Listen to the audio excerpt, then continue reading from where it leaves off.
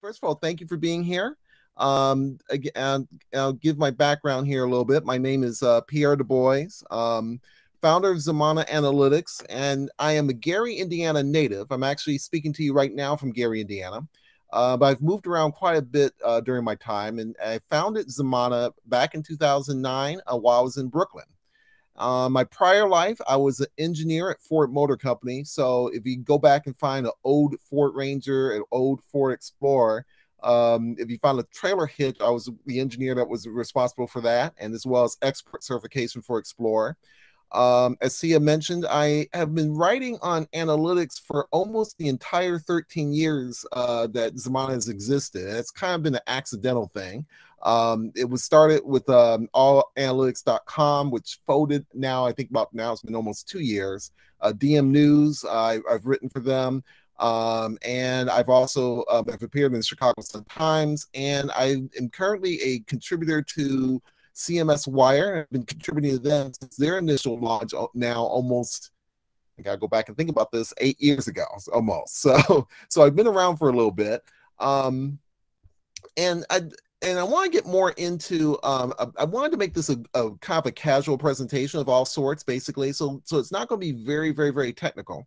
So a lot of times being online, what made me think about this was not only my experiences, but also what I see from other professionals, particularly other Black professionals as well.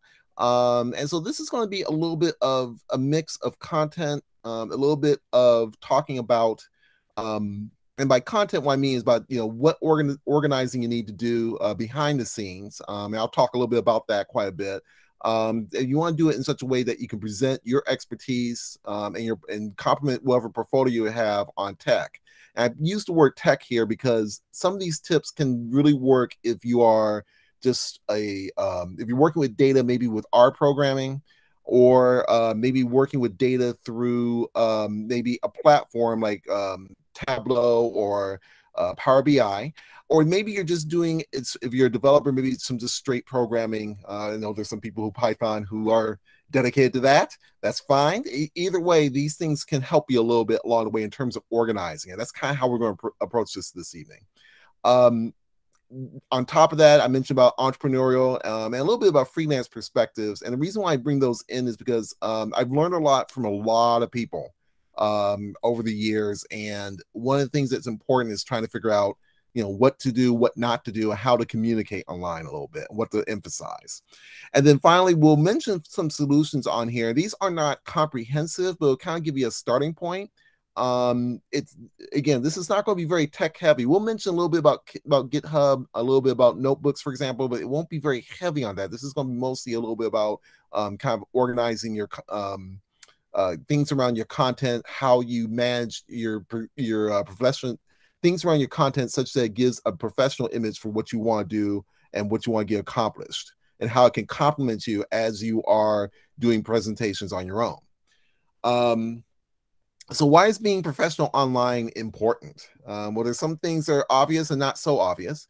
For starters, the biggest one probably, and the most obvious one, it has to do with the pandemic. People have been networking online much more robustly since the pandemic has started. And I know that many people are kind of weary and zoomed out, but nonetheless, folks have learned how to connect with each other online. And that leads to a couple of big phenomenons. I think some of this is also cultural for us as Black professionals.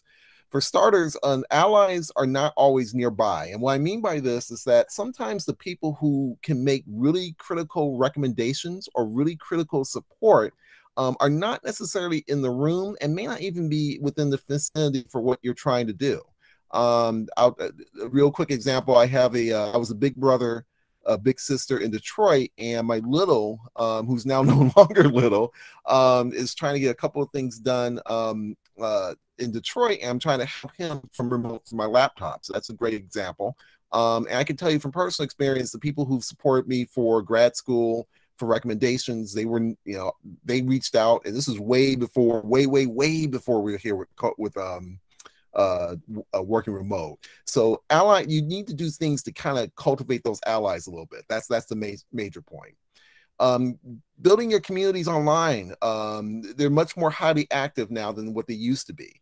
I mentioned about meetups. I mentioned about Twitter hashtags, Twitter Spaces. I know that many of you probably have dealt with Twitter Spaces at some level. That has elevated Twitter Spaces and Clubhouse to some degree. I've seen more Twitter Spaces than anything else. They've elevated the ability for communities to kind of marshal, get together, and talk to each other without necessarily being in the room. And then all this leads to content that needs to be related to your work. And a lot of times you're going to have a lot of choices on how to present that content. And that content can be quickly displayed online. It could be a great way of starting a conversation, getting a conversation going. So again, that's why it's important. So while it's important, the next question becomes, is it easy to do? Well, not necessarily. Online reputations can be a little bit challenging to maintain, and a lot of this has to deal with just the idea of being online, that a lot of things are not as visible as we would like them to be. Your behind the scenes work is completely unseen.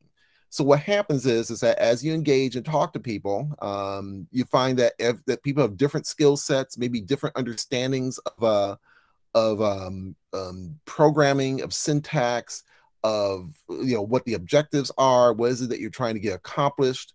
Even if you put something in a README, so for all intents and purposes, that what that person takes away may not be exactly what you intended if you created a README document. So there's a little bit of murkiness behind it. So sometimes it's hard to see or understand what people are working with. And I can tell you from firsthand, working with clients remote, that's always been a challenge.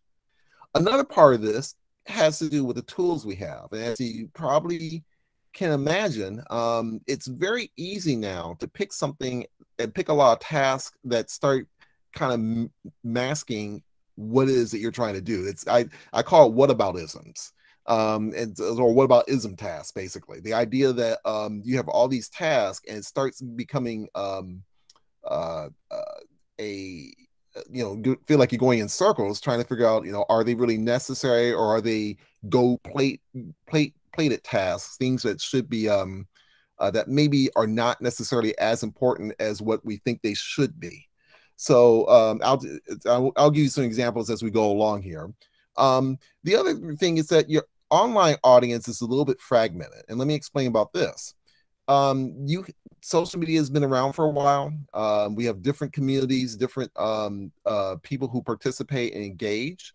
And so a lot of times you need to be doing something dynamic to get to those right communities, whether it's support groups for what you're programming and building, or if you're trying to build a career in a particular industry, trying to network with people, you need to be doing some things to connect to those audiences. Twitter has been a great platform for different subgroups and different cohorts, but again, it's dynamic. You need to build into that. And then online associations can shift. And here's what I mean by this. Groups do not last all the time. Sometimes they get defunct. Sometimes they go dead. And then unfortunately, you can have even, and this is more the entrepreneurial pick of it, but you can even have people who are frauds who are trying to social engineer a relationship with you. In other words, you may be legitimate in terms of skill and how you approach things, but sometimes people are not. Sometimes people see some things in that and try to build off of that. And sometimes that's not a good thing. You want to be able to have a clean, good relationships, and quite frankly, it's also hard to identify because some of the sometimes being the person who has not quite all the skills together is just incidental, not necessarily something nefarious. So it's very hard to pick out. So where should you start? Well, a great starting point is with the projects you're trying to put together. And I'm pretty sure by now, if you've dealt with anything with R, with Python, or with anything with programming, most people are suggesting to you to try to work on a project. And if you haven't heard that already, that is a drumbeat that has gotten stronger, particularly in 2021. It will probably get even stronger in 2022. And your project can not only be a place where your data resides with whether programming you're doing, but it's also a way of maybe collecting some notes as well too. And let's get real. Sometimes we get interrupted when we're trying to work on projects. For example, on for our studio, I did a screenshot here. This is something on TensorFlow that I'm trying to go back and learn on decision trees. And one of the things I'm finding, there's two parts that I'm finding that's a little bit difficult, is that I'm having one of the libraries not run correctly. So that's, you see that little red dot in the lower corner. And I put some notes together just to kind of, as a little reminder of what was I was trying to get to. In fact, this day when I was working on it, I was not quite getting it done, basically. So a lot of times you block out the time for your projects and tasks, which is supposed to be your deep work. And you need to gather something that, at least even just something light in the notes that tell you, as a reminder, what is the objective? What is it that you're trying to do? That should be a good starting point, at least.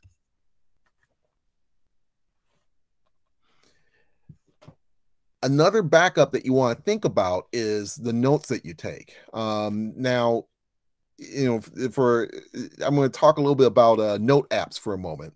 And what I mean by this are you may have heard some of these as well. Evernote, which I'm going to say this, I'm a big Evernote fanatic. I could probably talk your ear off on Evernote. So, I may even come back and do a whole Evernote presentation, basically. But things like Evernote, Microsoft, I believe OneNote is theirs, and I believe Google Keep, if I'm doing this off the top of my head. All these are different types of note-taking platforms, but one of the things that they're very good at is saving articles and placing them into folders or different binders. And in the case of Evernote, which would be the crux of this presentation, you can put notebooks together on different subjects, ranging on machine learning. It could be on regressions. It could be on Python. It could be on R. It could be on Google Analytics. It could be on different frameworks of JavaScript. It could be on maybe different parts of GitHub. And the best thing about Evernote is that you can set up what's called a central notebook. This is where you can kind of think of it as just like your locker back in high school. You used to throw things in the locker and move on. It's a notebook that you can actually throw different articles, save them, and then maybe move them later on into a desired notebook if you're not quite sure where they should go. But sometimes when you're putting together projects, when you're putting together documents, or researching documents, you may need to have something that can hold on to, place them into notebooks, basically as a great saver. So let's see how we're doing here. 6:16. Okay, so I want to make sure I keep us on time and on track here. So another starting point also are, of course, whiteboards. And there's a lot of different ways you can do this. There's no one particular way. A dry board, you can use a dry board in a library. The picture that you see here with this Evernote with the arrows, and I'm going to explain this a little bit. I actually, for a long time, kept a whiteboard, a very portable whiteboard nearby me. And the reason that you do this is because sometimes you may have ideas that are not necessarily sorted out, but you need something to, with a marker and a dry eraser, to go back and resort and relist and think through how you want to organize. Whiteboards are great for this, and there are some software that can help you with this. Miro is the most, probably the most direct one in terms of being a mind map or a very online whiteboard, so to speak. And even if you do something on a piece of paper, that's fine. On the right hand side is just a piece of paper I scribbled just as an example of what's called a mind map. And a mind map, if you have not heard this before, is very simply a kind of a cloud that you put together where you have branches, and each branch has different topics associated to that main topic in the center. And this is something that, I'll be honest with you, car companies have used this for years, particularly when you think about customer persona and think about the activities that they would do. Car companies would used to do this all the time. They would sit down and they would do a mind map, but they actually would have images associated with that. So in this case, what I've done is I've taken the Corvette, And I know that's not a Ford product, but bear with me. I love the Corvette ZL6. And this, and it doesn't have to be anything fancy. Each branch could be a particular topic, and there could be sub branches for it. So, like in this case, for a Corvette, you can have one branch that talks about vehicle financing and talking about what you should be doing to plan a finance for a Corvette. Maybe another branch that talks about the history of the Corvette, that it was built in St. Louis at one particular time, and there's different generations that came before the current design of Corvette. You can have an engineering branch or design branch that talks about the actual design of the vehicle. Why did they switch from a front end to a mid-engine? And then finally, an engineering that gives you a list of topics or things that are associated with how the vehicle is engineered. But the point of this is getting some sort of mind map together is a great way of is a great way. Oops, let's go back. Is a great way of going back and thinking through how to get some ideas together and just get some broad ideas together. So with all these things put together, you start thinking about how you want to things that you may want to convey online, and things that will speak to how you want to elaborate on your skills and the time that you put in on it. So what you want to do is think about maybe bite size or pieces of content that talks to things that are of your interest. Twitter, now we'll get into a little bit about this with mediums, but each medium is a little different. But the idea is that you want to think about explaining, what you've learned and why. If you're not sure how to do it in a very short framework, think about aiming for think about what it is that you want to talk about, and think about maybe the first 3 sentences of what you've learned and why. And the reason that you think about this in that term is that it helps you it gives you a very good starting point that you can either build into, which you can turn around and use maybe for in social media, for Twitter or Instagram. So maybe a description, because when you do that in social media, you have a limited number of character count. But it also can be a starting point when you later on, if you want to write a blog or write maybe a longer post, let's say in LinkedIn, or maybe a blog post explaining something that may be a process. At least you have that kernel of an idea identified, and you can again put this into Evernote or some sort of note-taking app. And the idea should help people understand, what is it you've learned. What is it? What does it mean against IRL? What is it in real life, basically, or what's the business case for it? It should be an idea that moves you away from something that's very, very general. So, for example, I mentioned about a little bit about projects. A general idea would be building projects are important. Well, what's important? But a better idea, a better way of expressing that might be getting to why it's important. There's something specific. Building projects teaches how tasks are connected to your business objectives, basically. So the short of this is that you want to be able to start thinking about, you're doing some, you're gathering together some notes.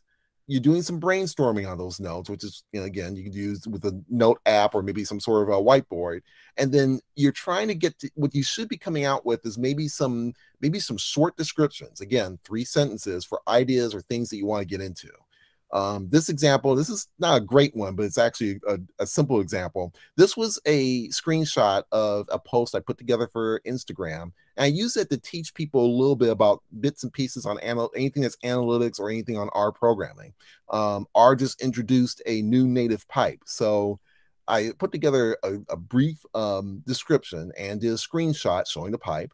And I kept it to a couple of sentences just to give an idea of what the person should be looking for and why this is important.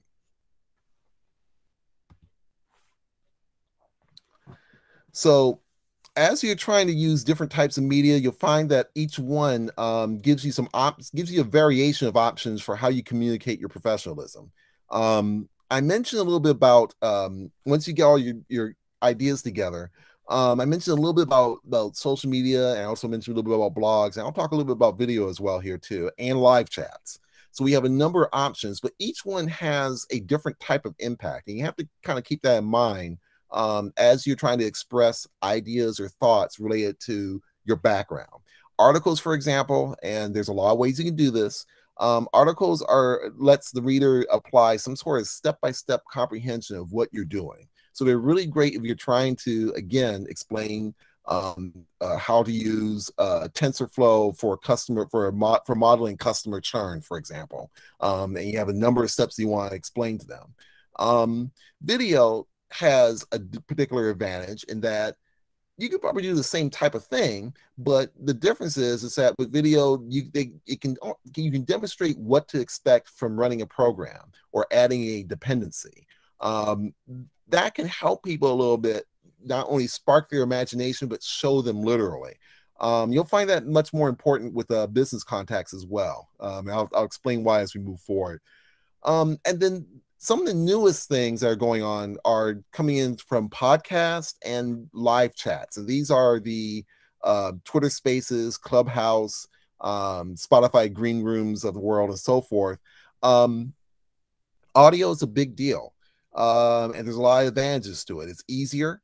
I had somebody said perfectly that he described Clubhouse as being basically like AM radio. It's great to listen to ideas and listen to what people are doing. And the benefits from these things is that sometimes they're in groups, so you get the shared perspective of ideas stated maybe in a different way. So you get to learn a little bit from other people. They may have a different example. I've used a lot of automotive at my end because that's something in my background. But you learn. You might go to a chat room and listen to somebody who worked in a restaurant or in the restaurant industry, or somebody who may have worked in hotels in the hotel industry, and they may have a different aspect on how to use programming languages, how to do data models, and maybe even slightly or industry specific wording that might help spark or help you learn how or why those models are important. So there's there's a back and forth benefit, and you want to take advantage of that as well as leverage that when you speak about your topics or your ideas. So and so each media, you have to identify the media that you would like to use. And there's no one wrong or right way of doing this. There's just a lot of different variations and nuances of it. For articles, for example, you could be using Medium. I've actually started to use Medium a little bit more over the last year. Medium's a great platform because you have a lot of people who come over from Twitter, a lot of people who come over from different social media and discover you. And Substack is also a complimentary one as well too. But there's also some benefit for blogging on your own site as well. There's an SEO benefit for that. From search engine optimization, if your blog is a subdirectory of your main website, so if you have that set up in that way, then each time that you're writing an article or updating, you're kind of generating some SEO benefit for the site. Google looks for that, and Bing actually looks for the blogs or content that's updated frequently. So whereas with Medium, you actually are writing, but you're writing at a site separate from your website, obviously. So there's some, depending on what you want to do, there's some benefit. Projects is relatively new, and this is, and I mentioned GitHub, and I'll mention GitHub a little bit later. They actually introduced a GitHub Projects beta, which is very similar to Notion for some reason in terms of how they use it, as far as what I can tell. But the point of it is that you have these different software or different platforms that allow you to put together your tasks, group them, and organize them. We'll talk a little bit more about that in a bit. Video is put together in two different ways. You have video shorts, which you can use to feature highlights. And these are the TikToks, basically. The TikToks, YouTube shorts, anything that's under a 30, even a 2-minute window, basically, where you can explain maybe, again, an R pipe, for example. You may not explain TensorFlow, but you may explain piping, basically. And then the long videos could be for education projects, teaching people different variations and steps. And then you have podcasts, where people can learn about what you do, and also even can participate in groups, which is also pretty powerful and very helpful if you are just starting out and you're trying to join in with other groups of people who are talking about maybe different aspects of Python, maybe different aspects of machine learning. Different joining in with groups can help a little bit in terms of planning for content and thinking about what you'd like to talk about.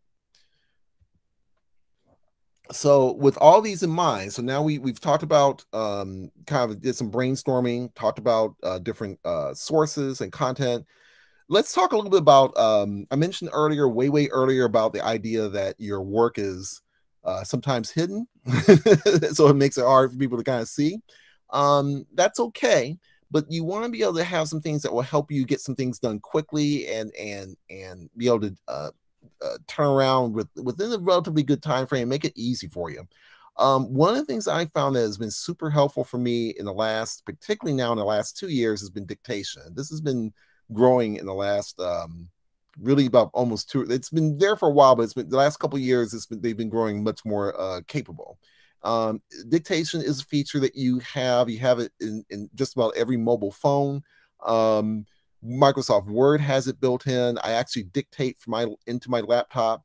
Evernote has this, but they did a change that I'm really kind of, quite frankly, a little, shaking my fist at. Kind of almost like the old man get off your yard thing. You can dictate, but it's only like a 30-second, like some weird 30-second or 1 minute window. And I'm not sure why they did that, because at the very beginning, there were iterations where you could just dictate and you just dictate to your heart's content. But in Evernote, you can still do that, but there's sort of a stopping mechanism where you have to stop and restart it again, basically. And then there's a website called dictation.io, separate from all this, that you can actually dictate to. And so what you want to do is, if you're doing anything with written content or even just getting ideas and you want to digitize it, what you want to do is just again, click the dictation and just let it be a stream of consciousness, get it out onto the page. What that does is that it speeds up, if you're doing articles or blogs, it speeds up the creation time by getting the initial thoughts down, and then you can refine those thoughts. I found that for any articles, for presentations, for ideas, it was easier for me to just get it out and get over, even if you have imposter syndrome, I think this is helpful, because if you get those ideas out, you can then focus on refining the details. And refining those details can help you in planning out, hey, this might be better as an article. This section might be something I could tease out as for social media. This might be a section I can tease out for maybe a video, basically. But it gives you more time to refine those details and not get too bogged down, basically. Wow, 6:30. Okay. So I'm going to keep us going here, basically. So getting back to note apps, one of the things you can do with Evernote in particular, and I don't know if OneNote and Google Keep has this, but I'm pretty sure they have something similar, is Evernote has a really good search feature. And I think this is important if you do a lot of research behind articles or things that you're doing. I'm not saying you can't Google something. It's just that I think the challenge is that with Evernote, if you have white papers in particular or any sort of documents, it will search in the PDF as well as return back any notes that you have dictated out or written out, basically.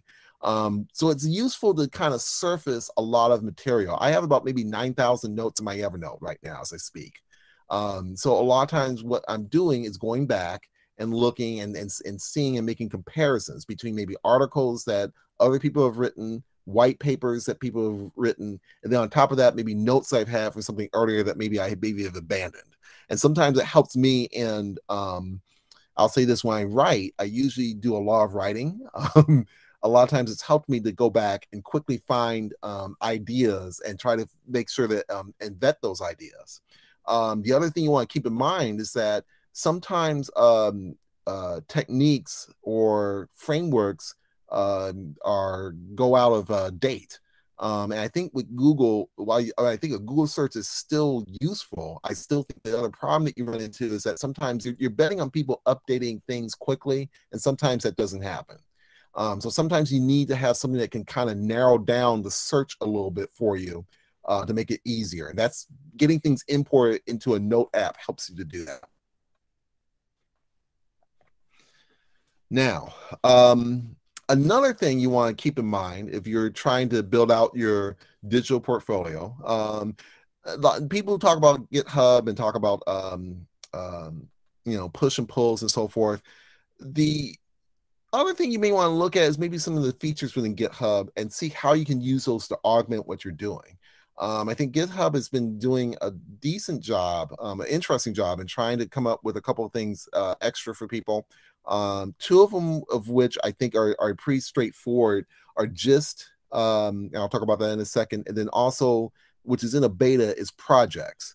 And I'm pretty sure you've probably seen this before, just are very useful scripts that you can write or you can transfer code to. And then you can take those and embed the link into either a blog post or an article post or embed into a social media post.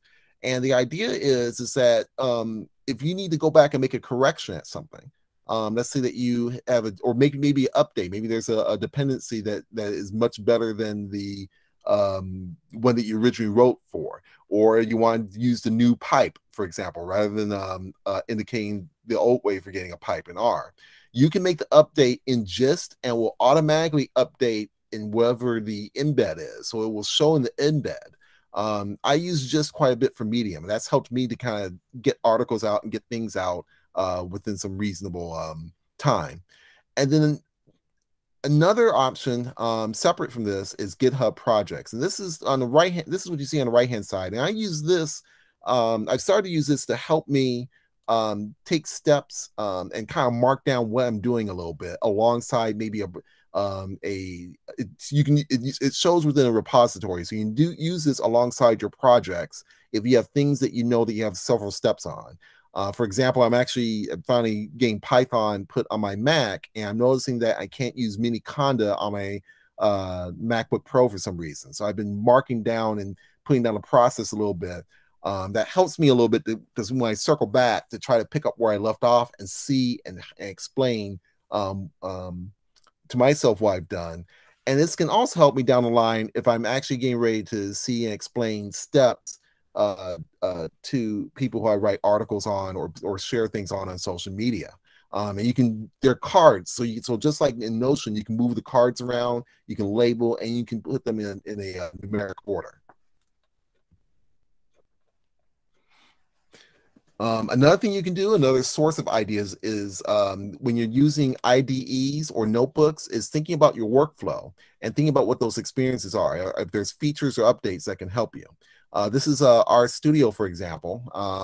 One of the things that you can do with our studio now that's brand new is you can actually add a source column additionally in the, or more than one source column. You add 2 or 3 if you want, within its standard 4-pane window. And the advantage of this is giving you a way of comparing one set of scripts against each other. You can do debugging, you can do a double check of how things compare. But the point of this is that I learned about this by sticking with the ecosystem around that IDE. And what I mean by this is that, you treat your notebooks, whether it's a notebook, maybe say a Jupyter notebook, or maybe an IDE where there's a number of extensions. If you treat it as an ecosystem, that can help you in terms of not only keeping track of what changes are out there, but what changes may be of interest for you, and maybe some ideas of what you would like to share relative to your projects and what you're doing. And then one of the things you can also do is use social media to connect to the community. I mentioned a little bit about Twitter quite a bit. I've used dashboards, Hootsuite, and TweetDeck to follow along with a particular hashtag. So if I want to follow our stats, for example, again, I can have a column dedicated to our stats that will show every tweet that uses that hashtag. The advantage of this is that now I have a way of searching and identifying and looking for a community thread and seeing if there's some sort of responses that are going on. So this is a great way of just following a community, giving you a chance to not get so much into searching on within the main app for Twitter or main app for Instagram, which also can be used in these in the Hootsuite dashboard at least. It gives you a chance to break them into streams and be able to kind of follow along a little bit more easily. A lot of times when I'm looking at things, from my perspective, I usually look for things that maybe are sometimes that deals with digital marketing. So I deal with SEO, digital ads, a little bit with social media, but I'm also looking at things that deals with our programming, regressions, machine learning, with data science and so forth. See how we're doing on time. I'm not doing too bad. Okay. So we got a couple of slides here. So maybe I'm trying to keep us towards the at the 45-minute mark. It may go a little long here, but just slightly.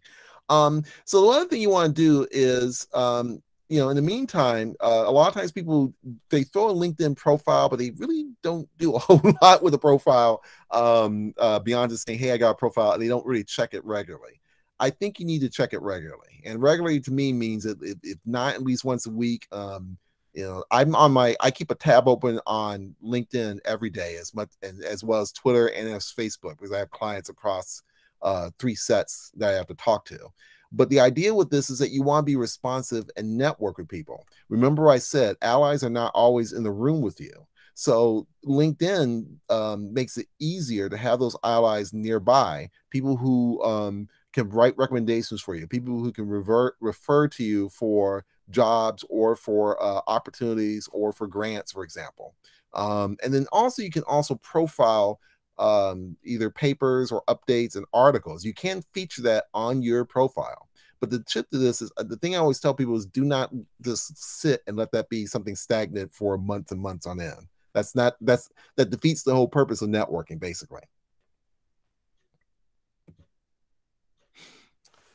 So now with all this together, so we talked a little bit about content. We talked a little bit about different services or things you can use, and we're talking a little bit more about social media now. So now we're going to get more into building the community with care. And by care, I mean that it's about sticking through on your topic and talking about it. Building a community means attracting the people who will notice and share your work, for example. That could be a number of different ways. It could be, again, conferences have moved online over the last year or two because of COVID.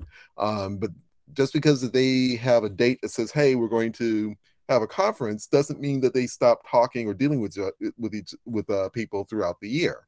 So again, using your dashboards, using LinkedIn periodically, you can help and stay in tune and help talk and network with people who will notice and share your work the most. And make your interactions a little bit more than a hello. You can ask people directly, how you're doing, what's going on. I actually use the DMs, direct messaging, and IMs. I actually look at the dates if it's possible, or the last time I spoke to somebody. Like if you're in Facebook, you can actually see and look, and there's usually in the IMs, you can see in in Facebook Messenger, you can see a 2-week, 3-week, how many days. That tells me a little bit about when was the last time that we spoke to each other. It keeps me honest a little bit in terms of talking with people. And and the other thing you want to do is also support people's presentations with your presence when you can and where it's possible. So that's something that can be again a way to build your community and let people know that you're around. Quick word on Zoom and Slack. This falls under the work behind the scenes sort of thing. Keep the same professional demeanor as you would in person. Again, these are the people who use, anytime that people use Zoom, Slack, any sort of Air Meet, any sort of platform, frankly, likely they're going to follow you on Twitter or Instagram, depending upon the community that you're in. People will follow you, but a lot of times they will look you up, and some people will also look you up on LinkedIn quite a bit, but most times I've had more people on Twitter than anything else. But the point of this is that you want to use these as a way of checking in with people. And again, this is a desktop version of Slack that you're looking at right here, and it's very similar to Hootsuite. You can have different communities and different threads that you can go back and look at to so that we can refer and talk to people clearly. So now, as you're talking to people, there are some things you want to keep in mind that will help on your professionalism online. Keeping your communication on the tech topics as straight as possible. Keep your ear open for device changes. We talk a lot about platforms, we talk a lot about online solutions, but even devices and discussions or articles written on it can be in a little bit of an insight as well too. A really good one, Apple, ever since they've come out with the M1, I've noticed a few articles that talk a little bit about frameworks that did not update or having a hard time operating on the new chip. I know, I guess I mentioned about mini conda earlier, and I'm still finding that there's, while I was able to run Python, I wasn't able to run mini conda. And that the significance of that to me is that now that impacts how I can do a virtual run Python virtually and connect it with RStudio. That kind of changes a few things a little bit. But my point is that keeping up with the devices a little bit can help you understand and keep attuned to updates a little bit. It kind of helps guides you a little bit in terms of what to follow, what maybe to talk about or even engage with. And the same token, outdated technology doesn't mean that the conversation ends. Sometimes things that are outdated has a tendency to come back. The best example I can give you are QR codes. Those were introduced like right just before I started my company, and probably about, I think it was 2012, I remember correctly, eMarketer did a study that showed that consumers were not getting into QR codes. QR codes, for those of you who don't know what they look like, they are those squares that you see on the store. Kind of like it's literally a barcode with different sort of square technology behind it. And the idea is that you scan it for information. Back in 2019, 2012, it didn't take off as much as marketers hoped. And the problem was that people were looking for discounts. They were looking for things that were benefiting them, but marketers were too busy pushing out information through those QR codes. Fast forward to COVID.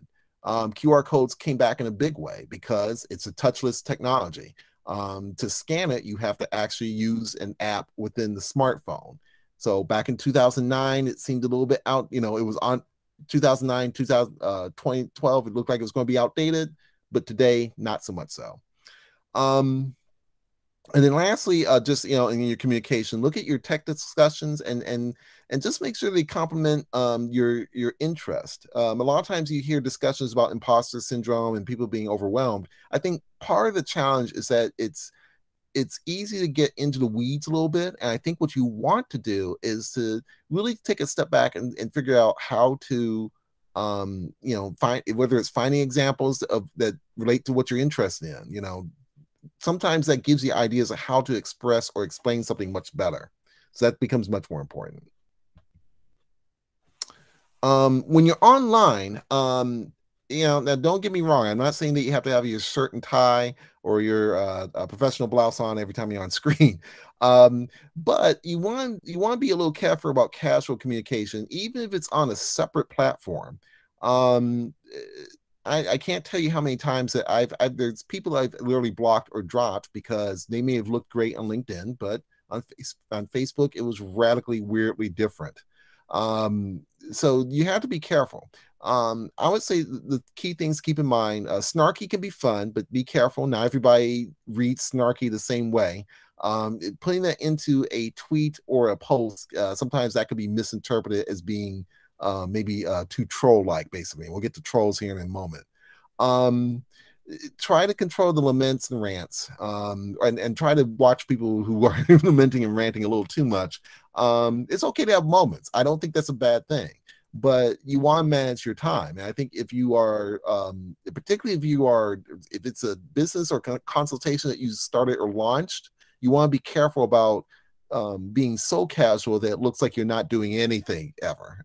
That's not a great image to give, particularly if you're starting out. You want to show that you're reliable. You want to show that you're on top or near top of it, and the best way is kind of staying focused. And then I would say be careful with memes. Sometimes memes have a tendency to while they make comparisons, sometimes they make false comparisons that pit particularly social groups against each other. You don't want you want to be very careful with that, because sometimes that implies that you have people start questioning, is that something you believe in, or that's something that you are advocating for. You see this quite a bit with particularly talk about people of color. There are some issues that are dedicated to the Black community, but there are also some issues that also impact other groups as well too. And sometimes for politics, it's about coalition. And you want to be able to show that as a professional that you're savvy about those discussions, not unsavvy. So I would say be careful with memes sometimes. Okay, we're at 6:48. I got 2 more slides. I know we're running a little late, but we will get this done. Keeping trolls away. Let me talk about this real quickly. Trolling is a fact of life, unfortunately, online, but there are some things you can do to kind of minimize it. Again, if you see somebody trolling, a lot of times they have their profiles look like they ramble, they go on about stuff, just like I said, going on rants and so forth. Those are people that you stay away. Feel welcome to block. And sometimes trolls are often automated messages in the DM. Sometimes I've gotten people saying, "Hey, I love to do a website," and I can almost tell that it's pretty much an automated message. I'm very slow to respond to those. I don't get angry, don't get upset. I just try to ask some very specific questions to see if the person has done their homework. If they're being very general, chances are it's a troll. When I talk to people in messaging, I usually can ask or talk to them with personal detail. I do this for a practical reason, is because I want to let my network know that it's me and not a bot. And I think that's helpful to let people know that you are managing your social media. And it's also a way of letting them know that when you request something, that it's a real request and they don't see you as being a troll. That's kind of one of the problems with social media. It's always a mirror thing, basically, in terms of how people can, it's not only just how you interpret them, it's how they can interpret you.